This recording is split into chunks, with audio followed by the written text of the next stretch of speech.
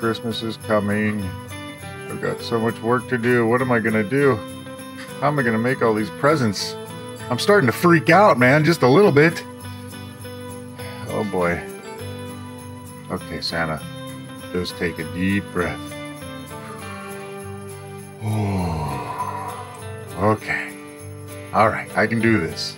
I've been doing this for hundreds of years. I can do it again this year. Whew. Happy holidays, everyone. Testing, testing, one, two, three, 1, 2, 3, testing. I think this is all on.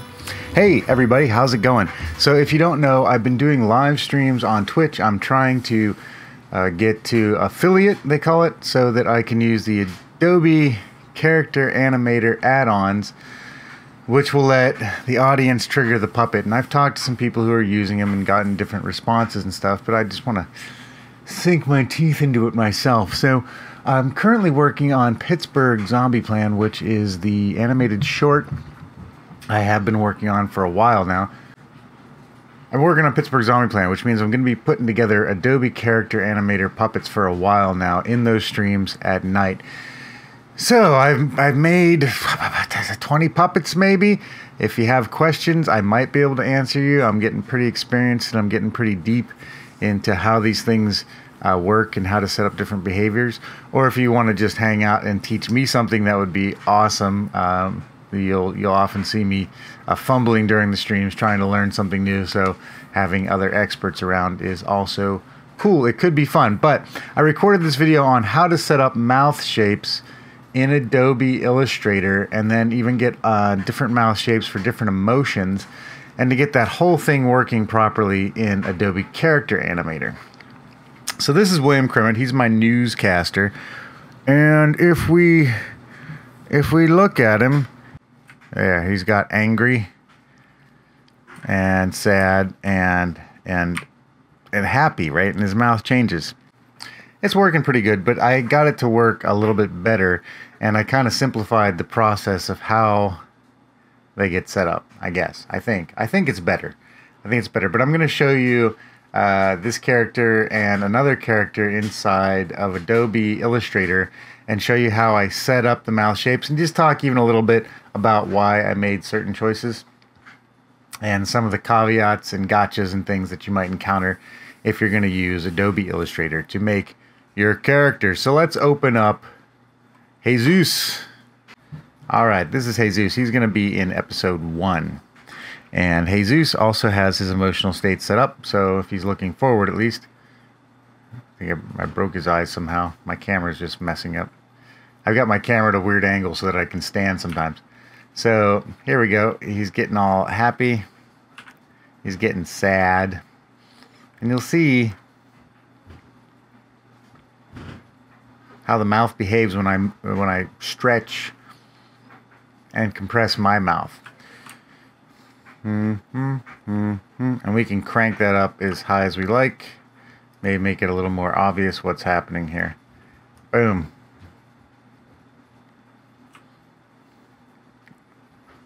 And that's happening for all the emotional states.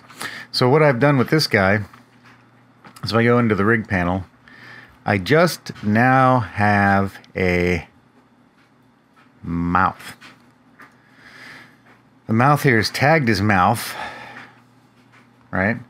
And then I've got all of my shapes nested under, so I have like a neutral mouth, and then nested under that is happy, angry, and neutral. Happy, angry, neutral for and so on and so forth. At least where I need it.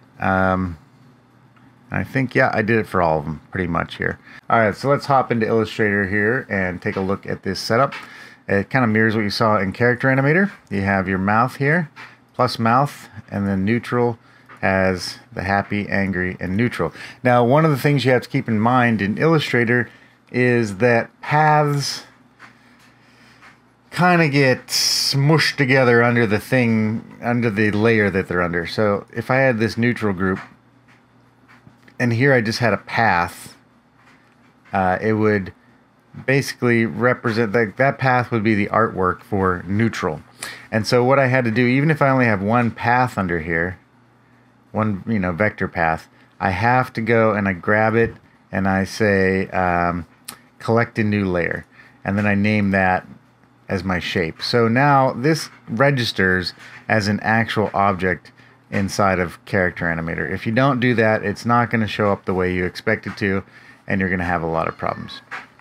But my basic structure here is to have head, and then I have my right profile, my left profile, my front. Under front I have the mouth, and the mouth has the neutral, angry, and happy. Or I'm sorry, the mouth has the neutral, the ah, the e, all the mouth shapes that you need. And each one of those has the emotion. So a slightly different take for each emotion. And let me just collapse this for a second so you can see a little better what I'm talking about. There you go. So there's happy. There is sad or angry. And then the neutral mouth. Cool. So that is pretty much that. What I've done here in Illustrator is I created a base mouth. And my base mouth has my tongue, it has my inner mouth background, my upper teeth, and my lower teeth. And I end up duplicating this a lot and then just creating shapes off of that. Alright, so it's all path based, which means when I go to create my new shape, I can just grab these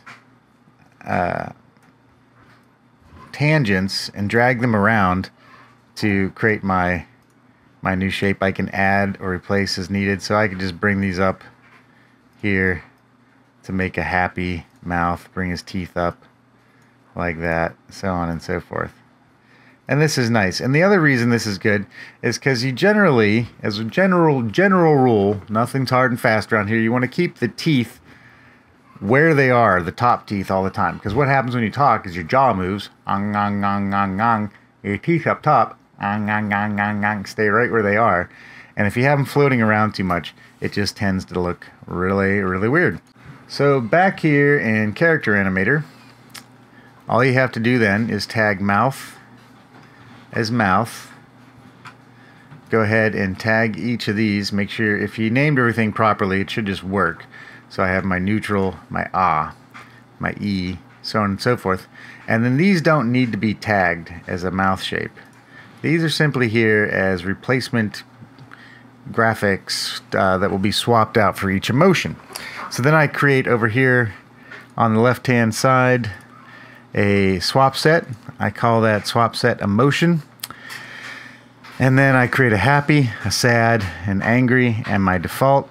And then I'll just go through here, find all my happies, and drop them into the happy. Find all my angries and drop them into the angry. And I use the angry for sad as well. Save time, and it's about the same. And then neutrals. I'll do the same thing with that. Set the neutral or the default emotion to default by clicking on this. Boom, and you'll see it turns like it becomes filled in. It's a filled in hand pressing a button now. And that is about it. You're all good to go. You can then come in here and just mess with this parameter under the face that is mouth strength, and you get more and more crazy mouth. So let's just finish off here by opening another experiment I did last night, which is Santa Claus. It's kind of a freaky Santa Claus. My kids told me it's a freaky Santa Claus. And you see he's got, wow, really broad, I gotta look at the camera. He's got really broad mouth shapes here. So I can go crazy. I can, yeah, ho, ho, ho. I can just yell it out if I want to. And I just put some little draggers on him with that IK arm. And then the beard is set up like a jaw. So if I find beard is here. And this took me a second to learn this, so I'll make sure I'm very clear about this one. So here's beard. Beard has a handle, which I moved here towards the top. I then created a stick across the bottom here to dictate where I want the primary jaw movement to start happening. And then I mark that stick as jaw. Then you're going to want to go all the way up to the head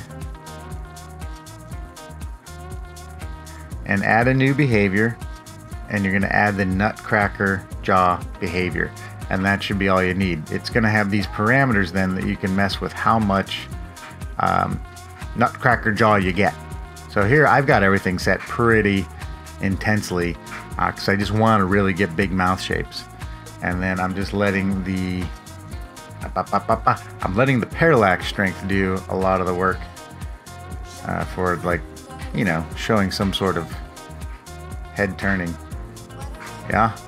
And then I can actually switch to a happy mouth, and everything just works as you would expect. Cool. That's it, everybody. Thanks for joining me. Please come by, check out one of my Twitch streams. I also stream on YouTube, but I am trying to build up my presence on Twitch. You can find me on there. Media Resonate. I'm going to put a link below. I'd really appreciate it if you can come and just hit that follow button. If you have any questions, I tend to be streaming every night. I am on the East Coast of the United States, and I tend to stream at 9 o'clock. That's Eastern Standard Time. I think it's like 3 a.m. GMT or whatever that is. So come check that out. It's usually a pretty good time. Ask questions. Help me out by, like, sharing your knowledge with me. I do have some cool things coming up. If I can get the interactivity, especially, I want to do like a lot of interactive streams where you're controlling the puppets, and I'm thinking something along the lines of like a D&D campaign. So stay tuned for that. It should be pretty cool. And if you're interested in interacting in any of this in any way, just drop me a message and we can talk about that as well. All right, cool. Thanks again for joining me, and we'll catch you next time.